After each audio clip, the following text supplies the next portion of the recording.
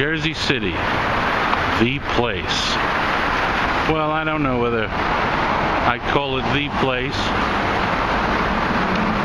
but this is a row of street art, graffiti if you like,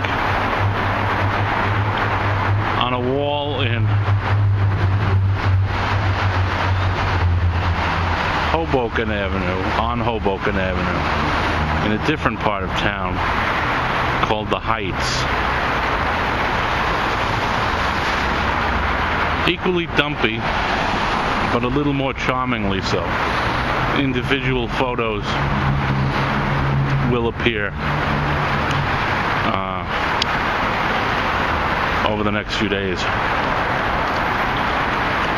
on the course of my wall. Because I'm an artist. And I love art in all its forms, which is not true. I agree with the Supreme Court Justice who said he couldn't identify pornography, but he knew it when he saw it. And I know it when I don't see it.